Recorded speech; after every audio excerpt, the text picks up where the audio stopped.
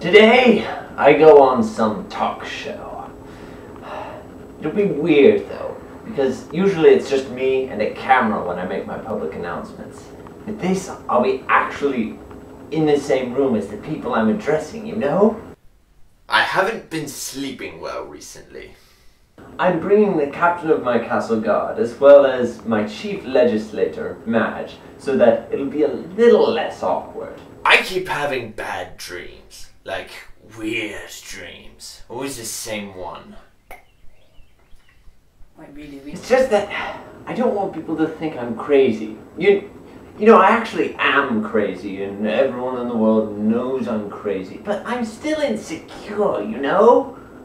I like weird things usually, but I like dark, twisted, evil things.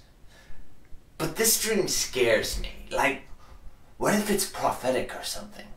Can that happen? I don't want my keeping the populace in my grasp to rely completely on them thinking I'm sane enough to run the planet. I mean, I'm crazy, but I don't want them to stop liking that I'm crazy and then start another rebellion. I don't know why I'm telling any of you all this. It's none of your business. Go away!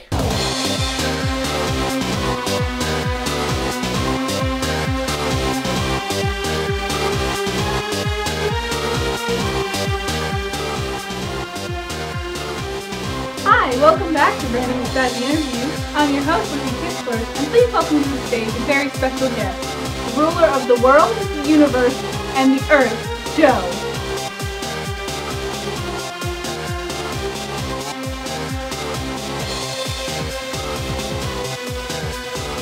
Hey, hi, hello, welcome to the show. It's such an honor to have you. Hello.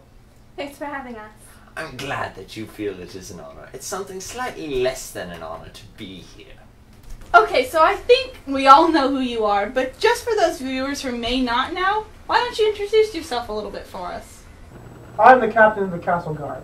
My code name is SniperInYourMidst. What is your real name? That's classified. Is it true you're from Mars? That is also classified. I am Madge. I'm the head of Joe's Council of Advisors and his chief legislator. Is it true that Joe is a figurehead puppet and you secretly control the government? What? Of course not. I think that's an insult to both of us. This is exactly what we would be saying if it were true, but it's absolutely not. Okay, then moving on. Yes, let's move on. I don't like this conversation. I thought I told you not to come. Why don't we ask you some questions? Why do you want to know so much about us anyway? This is an interview talk show. It's my job to ask the questions. You see? So it's your job? Who are you selling this information to? Tell me! Sniper, we're on television. She sells information to the world, which we rule. No one watches television anymore. It's all on the internet.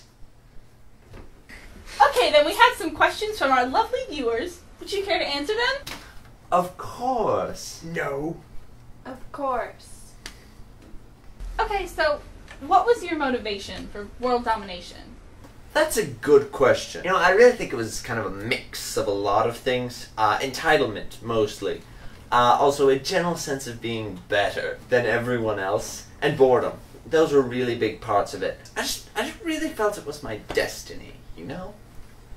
I once thought it was my destiny to date a guy named Chad. He left me. Next question! This guy asks, are you really the ruler of the world, or are you just joking? Yes, I am the ruler of the world. Do you see people like Barack Obama in the news anymore? No, that rebel was dealt with. Are you going to rename every single country so that it has Joe in it? Like Japan, Mexico, Portugal, etc.? Well, if you recall, when I took over, we disbanded all country borders and such, and it all became one Josephania. Although, the council has been debating over how we're going to split up Josephania. For local law enforcement and taxation purposes, I'm in favor of keeping the pre-existing country borders and just adding Joe to their names would be an excellent touch. How do you feel on this issue, Joe? I don't care. Why do you think I have her? Next question. question. What is your favorite ice cream flavor? Chocolate peanut butter. It's sort of a toss-up between...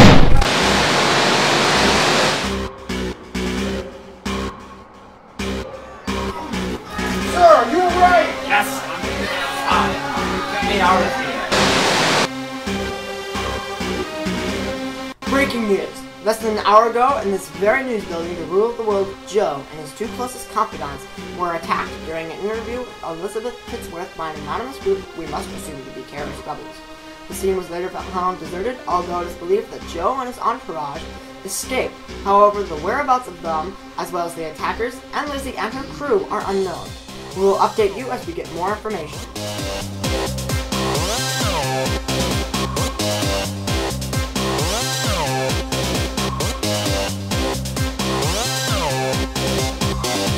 The government of this planet is brought to you in part by bananas. Definitely psycho.